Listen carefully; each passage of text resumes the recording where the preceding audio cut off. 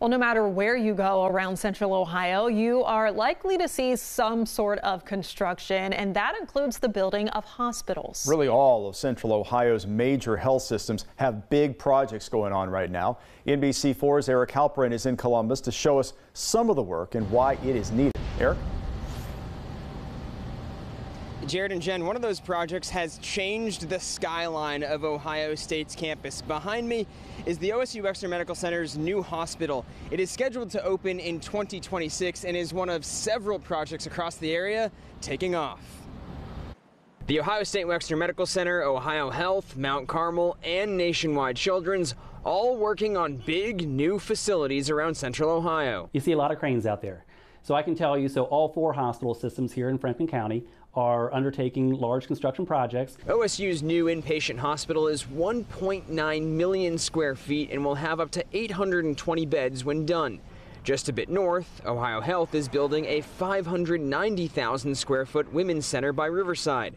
Mount Carmel is opening a new hospital in Dublin, and Nationwide Children's has started working on a new tower which will be right next to the current one. When you look at the data, we know that this community, the population of Central Ohio, will grow by about 30% over the next 25 years. That will be about 730,000 new residents here in Central Ohio. And our hospitals, like other sectors, are making plans now for that anticipated growth. Jeff Klingler is the president and CEO of the Central Ohio Hospital Council. He says the expected population growth is partly due to Intel and other tech companies also growing in our area.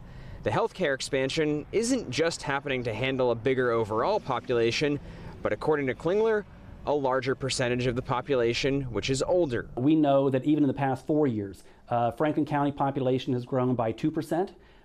The population of those aged 65 and older has grown 12% over the past 4 years. We know that's going to escalate over the next 10 to 15, 20 years. And as we know, as you get older, our health conditions become a little bit more complex. With all the new hospitals comes jobs to operate them.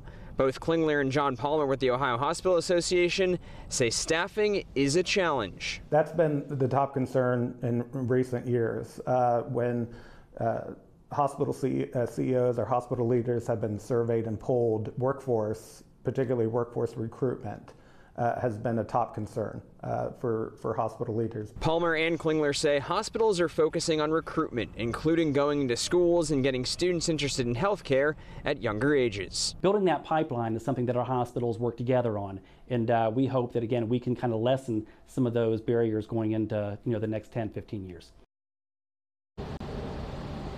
And according to Klingler, hospitals have openings right now, and the new medical facilities will lead to another 6,000 to 7,000 jobs. And Palmer points out hospitals are expanding in other parts of the state as well. Local for you, I'm Eric Halperin, NBC4. All right, Eric, thank you.